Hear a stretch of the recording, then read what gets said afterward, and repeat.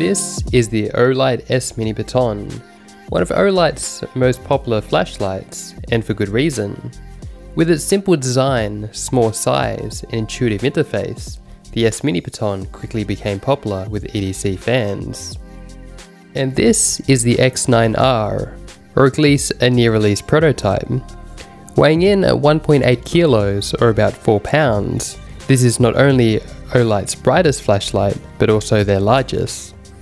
To say the X9R is huge would be an understatement, though despite the size, the X9R is both comfortable and well balanced. The design is well thought out, with rubber-coated finger grooves and a sleek user interface.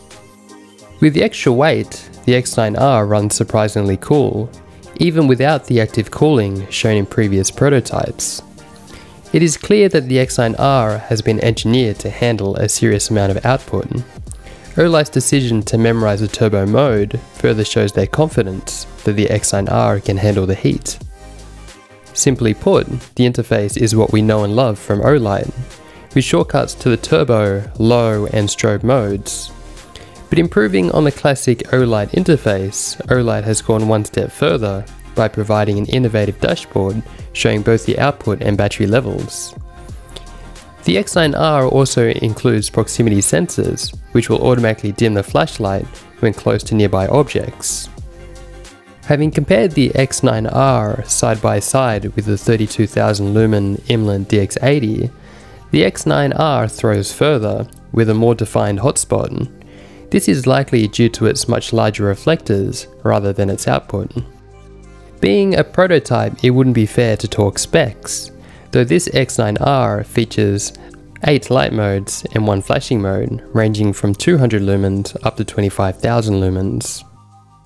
The battery in the X9R is equally huge. Charging the battery is as simple as connecting the included power pack, with a battery indicator showing the charge progress.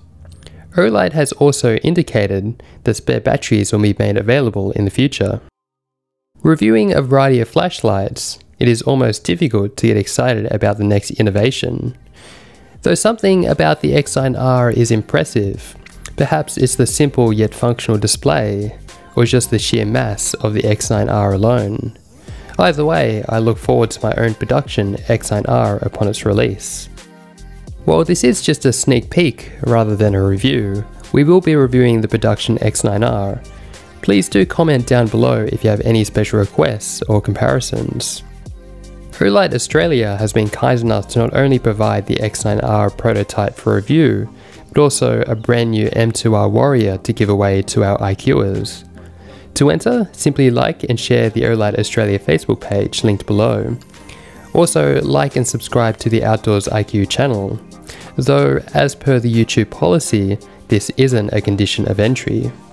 Finally, make sure you comment down below, as the winner will be drawn from the comments section in 2 weeks from when this video is published. Once again, thank you for watching Outdoors IQ.